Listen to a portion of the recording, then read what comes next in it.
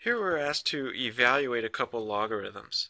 Let's first look at the definition of the logarithm here. Y equals log base b of x is equivalent to b to the y equals x. And sometimes it's easier to think of it as an exponential. Base to this power has to equal that number, x. So that's the way you want to think about this. The base here, 3, to what power is going to give me 9?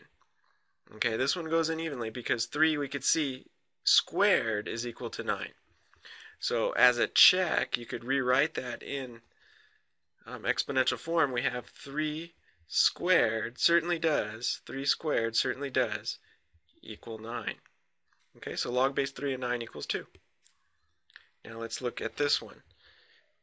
3 is the base again, so 3 to what power will give me 1/9?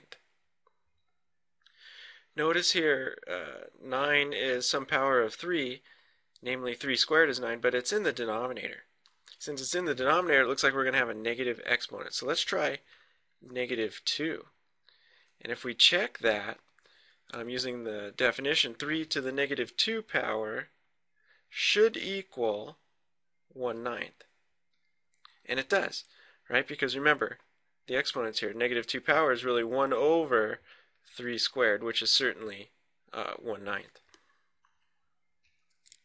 Okay, so here's the answers, and I've evaluated those two logarithms using the definition.